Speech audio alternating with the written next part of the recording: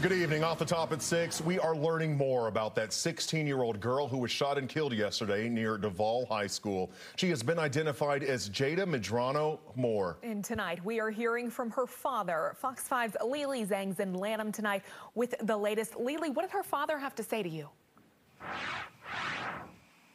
Well, Jacqueline, Shamari, we spoke briefly with this victim's father. Now, we have been told by police that she was walking along Palomar Drive yesterday, and today when we were on the scene, we did notice some investigators returned to continue their work. There is a small memorial growing for the 16-year-old right behind us.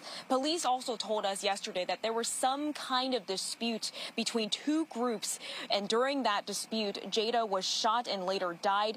When we spoke with Jayda's father tonight via Zoom, keep in mind he lives in San Antonio, he said that he wants police to bring his daughter's killer to justice and cannot understand why anyone would hurt her.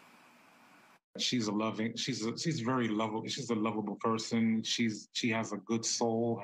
She just have this humbleness to her that everybody misses, you know?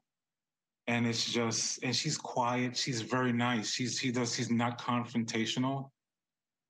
And it's just so happened that it's like people keep telling me, so it's always the good ones that get hurt. It's always the good ones. And I didn't know until the experience happened to me and our family.